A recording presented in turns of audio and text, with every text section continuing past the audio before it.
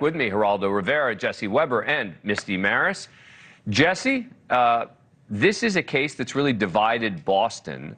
Do you think that those supporting Karen Read are giving the defense too much credit here, or you think they've got a real reasonable doubt argument? I mean, the defense has presented a lot so far without even an opening statement. You know, they've had a lot of pretrial motions. There's an investigation by the U.S. Attorney's Office into what happened here.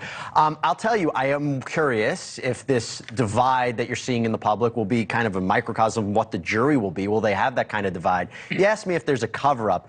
Feels like a big pill to swallow, but then you kind of read through the tea leaves and you try to see a little bit more. There's an explanation for each one of these bad pieces of evidence. Then on the other side is it has to be a cover-up by EMTs, law enforcement, all at the behest of people to protect that party.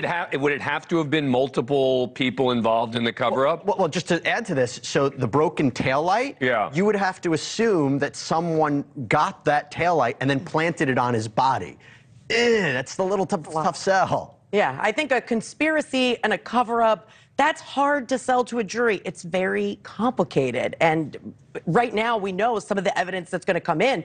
There's significant evidence about an acrimonious relationship between her and the victim. And I don't know, I think a jury's more likely to go for that more simple explanation. But a retired DEA special agent was on Banfield this week, and he believes that there is no way that Karen Read's taillight could have shattered at the scene as prosecutors are insisting. Let's listen. I went to Lexus dealerships.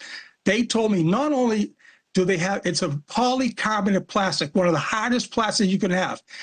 The law of physics, but there you go, right there. See all that red?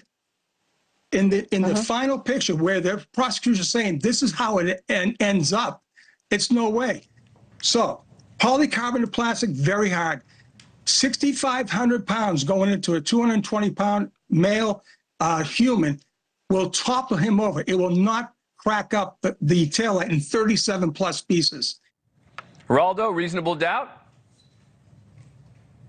I think so, and I don't know how in the hell you're going to prove it. One way or the other. I know we only want the jury's only go one way, but it's baffling to me. I would focus on the email. How long to live in the snow and the cold? You know, what's that about?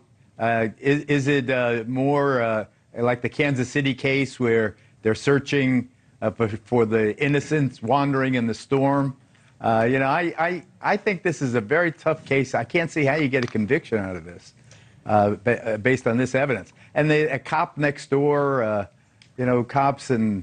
But the only issue is that once you start claiming that there was a frame job, right, you're kind of forcing the defense to have a burden, right? Right. Even if it's not legally a burden, but practically the jurors are going to say, have they proven this or not? It's interesting you say that because they said, we're going forward with this third-party culprit defense. It's not our burden to tell you who it was. Right. But we're kind of telling you who it was. But I do think that they add a burden to themselves. Anyway, everyone's going to stick around, still ahead.